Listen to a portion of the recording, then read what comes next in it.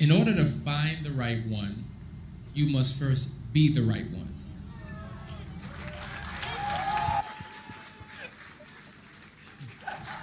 So we're so focused on looking outward that we don't take enough time to look inward.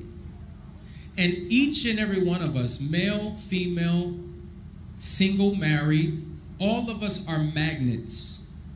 And we draw to us who and what we are. So if every individual who comes into your life is broke, busted, and disgusted, they're struggling, they have no integrity, they have nothing going on for their lives, and that's all you keep on running into, well, at some point, I got to take a look at myself. Now, what is inside of me that is attracting that same individual into my life?